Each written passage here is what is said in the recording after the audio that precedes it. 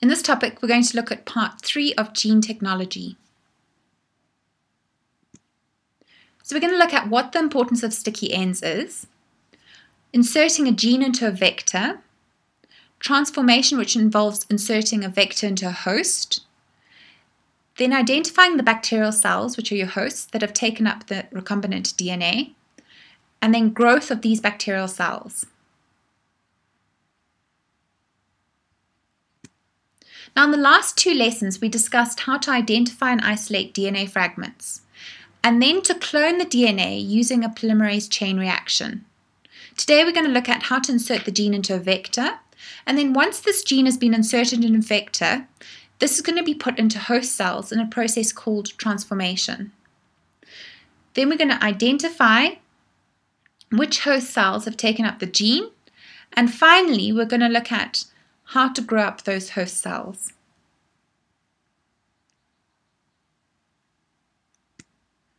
So once the appropriate fragment of DNA has been cut from the rest of the DNA, the next task is to join it into a carrying unit known as a vector. And this vector is used to transport the DNA into a host cell. So before we look at how this is carried out, let's first consider the importance of the sticky ends left when DNA is cut by restriction endonucleases.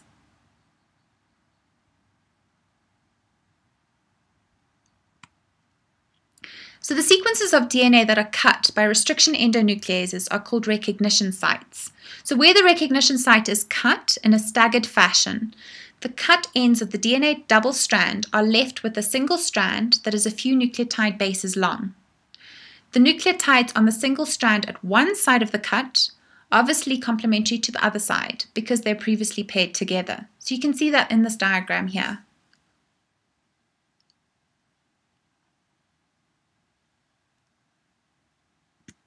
So if you use the same restriction endonuclease to cut DNA from different organisms, then all the fragments produced will have ends that are complementary to one another.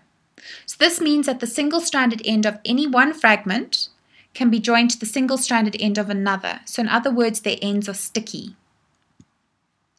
So can you see why sticky ends are important? If you use the same restriction endonuclease, such as BAMH1 in this diagram here, to cut DNA from different organisms, you can combine the sticky ends together using ligase.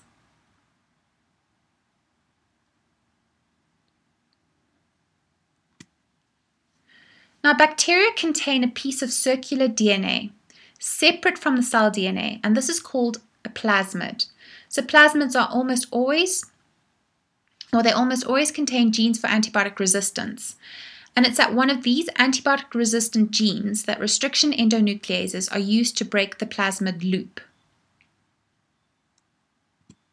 So here you can see a bacterial plasmid that's been extracted from bacterial cells. Now if you cut it using the same restriction enzymes as you've used to cut your DNA fragment, both their sticky ends will be complementary. So when you mix your DNA fragment with the opened up plasmid, your DNA fragment may become incorporated into that plasmid. Do you remember the enzyme that's going to join them together? It's going to be ligase. So an example is the plasmid that has the beta-galactosidase gene. The enzyme beta-galactosidase is used in lactose metabolism. So it's important to insert your gene between the beta-galactosidase gene because the beta-galactosidase gene is going to be used to control and initiate the transcription of the insulin gene. Now remember that insulin is made of 2 chains. You've got an A chain and a B chain, and these 2 chains are inserted separately into plasmids. When the fragments of the cDNA are mixed with the cut plasmid, some of the plasmids will match up their sticky ends. And remember that ligase will join the sugar phosphate backbone with phosphodiester bonds. So we say that the plasmid with your gene in it is now called recombinant DNA.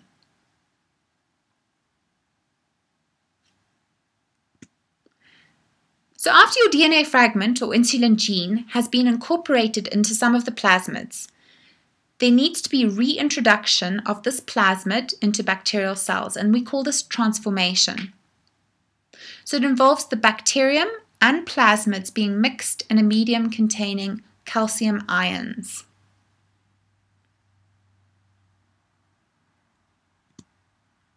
Now, temperature changes and the calcium ions make the bacterial cell wall permeable, so it will allow some plasmids to pass through into the cytoplasm.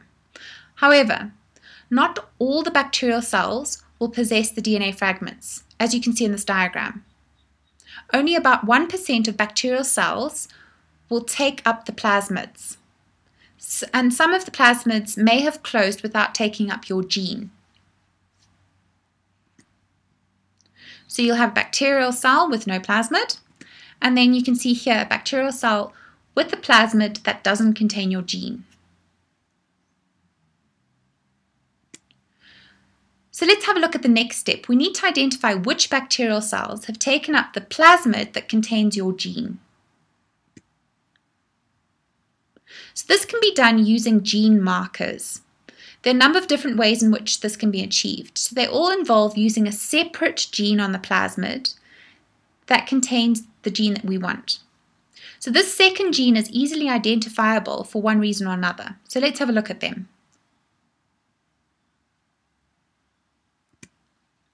So you've got different gene markers that can be used to identify which plasmid has taken up the gene. The one that you're going to come across frequently is the antibiotic resistant marker, but I'm going to mention a few others too. So you've got fluorescent genes, then you've got staining, herbicide resistance, and then finally antibiotic resistant markers.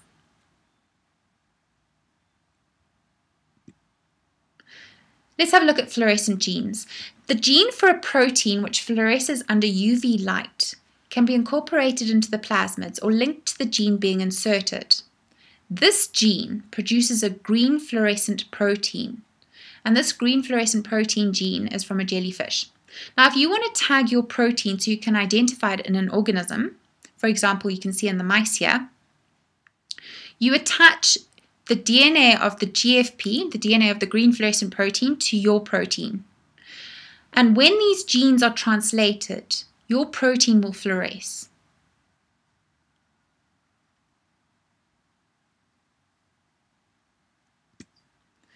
Now, if you want to identify or use it to identify which bacteria have taken up the recombinant DNA, you can insert the gene you're trying to clone into the center of this GFP gene. So any bacterium that has taken up the plasmid with the gene you want to clone will not be able to produce GFP, this green fluorescent protein. So it's not going to fluoresce green. So if you look at the bacterial cells under a microscope, you can identify which bacterial cells don't fluoresce, and those are the cells that have taken up your recombinant DNA.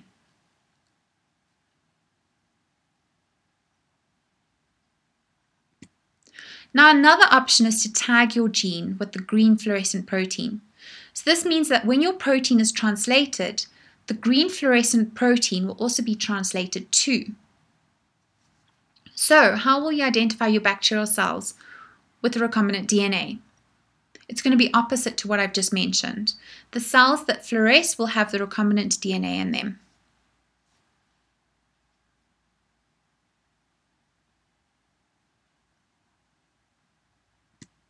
Another technique is to identify your bacterial cells while you use a gene that codes for a protein that can be stained. For example, beta-glucuronidase breaks down a substrate that will produce a blue color. This means that when your bacterial cells have got this recombinant DNA, they're going to produce a blue color. So if you look at the agar plate on the right there, those that have got a blue color will have your recombinant DNA.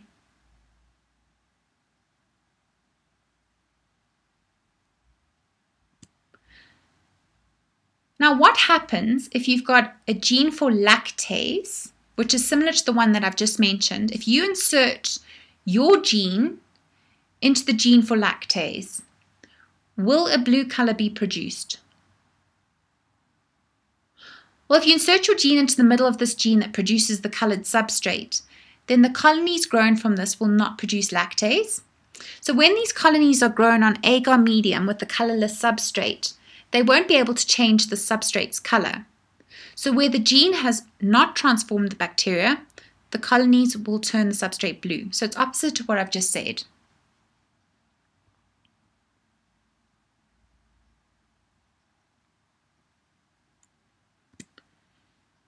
Okay, herbicide resistance. If you'd like your plants to be resistant to herbicides, you can spray the plants with a herbicide. Those plants that survive, you can extract the DNA that makes them resistant, and then you insert this DNA into other plants.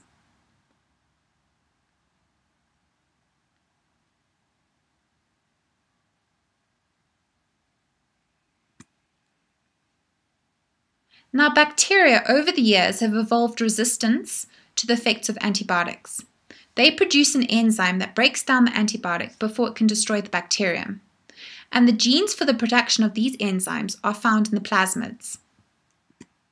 Now, some plasmids carry genes for resistance for more than one antibiotic, as you can see in this plasmid. So this plasmid's got resistance for antibiotic A and antibiotic B. Now, genes for antibiotic resistance were popular as markers at first, but there were concerns that plasmids with antibiotic resistance could come into contact with pathogenic bacteria, and the plasmid could be transferred.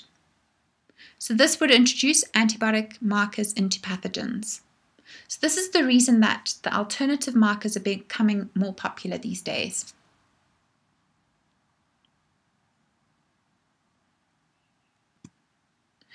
So here we have a plasmid that has resistance to antibiotic A and antibiotic B. Once you've inserted your gene between the gene for resistance to antibiotic B, as you can see in that pink there, you transform the plasmids into the bacterial cells. Now we need to identify which bacterial cells have taken up the recombinant plasmid. How do we do this?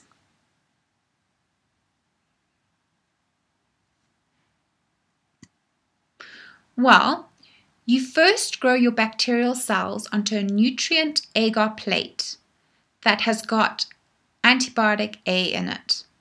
So you're going to allow the colonies to develop. The colonies that grow on this plate are therefore resistant to antibiotic A. So the bacterial cells have taken up the plasmid. You then use the sponge technique to transfer these colonies onto another agar plate that has got antibiotic B in it. Which bacterial cells are going to grow on this plate? Will your bacterial cells that have taken up your gene in the plasmid be able to grow on this plate? Think about it. Well, when you inserted your gene, you inserted it into the middle of the gene for resistance to antibiotic B. This means that your recombinant plasmid will not be resistant to antibiotic B because they cannot make the proteins for resistance to B because the gene has been cut. So the colonies will therefore die when grown on antibiotic B agar plate. Now have a look at this diagram. Which colonies on agar plate A are not present in agar plate B? Yes, those two colonies there. These are the colonies that have taken up your recombinant DNA. So these colonies can then be extracted from the dish of antibiotic A, that green plate there, and then cloned to make genetically identical offspring.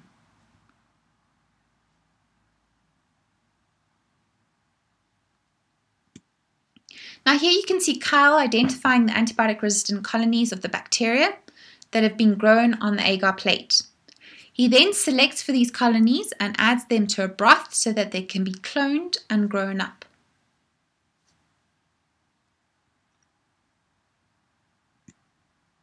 Now once we've identified these bacterial cells that have got the recombinant DNA, we grow them up so they can start producing our protein. And there's two ways to grow up the bacteria, either by batch culture or continuous culture. We're going to look at these in more detail under the topic biotechnology. So here you can see batch culturing, which involves loading the fermenter with all the necessary materials, allowing the bacteria to grow and produce their products. Nutrients are not added, nor are the products removed during the process. So the process is stopped after a specific stage and the product is removed. The fermenter is then cleaned out.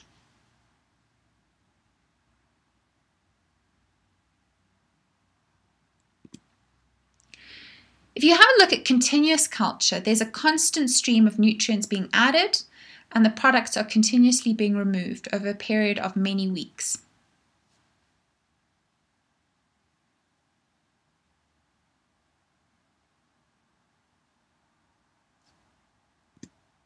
Right, let's have a look at what we've discussed in this topic.